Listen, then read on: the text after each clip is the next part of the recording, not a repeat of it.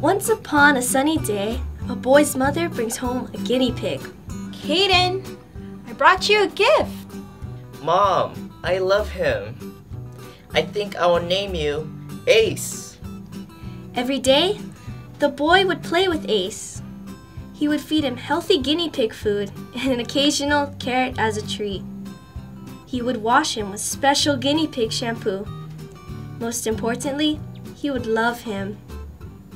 As the boy grew older, he grew apart from his pet and forgot to care for him. Caden, don't forget to feed Ace. His mom said. I won't, Mom. Caden replied. Don't forget to wash Ace. His mom said. I won't, Mom. Caden replied. Caden forgot to do those things. He even forgot to love Ace. One night, Caden had a dream. Caden, why don't you take care of me anymore? Ace asked.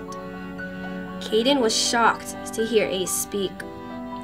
I'm sorry, Ace. I've just been so busy. He said. Will you forgive me? I guess that's okay. Ace said. But if I'm going to be your pet, you need to take care of me. The next morning, Caden wakes up and realizes he hasn't been a good owner. I'm sorry, Ace. I promise I'll take better care of you. Caden says, I love you, Ace.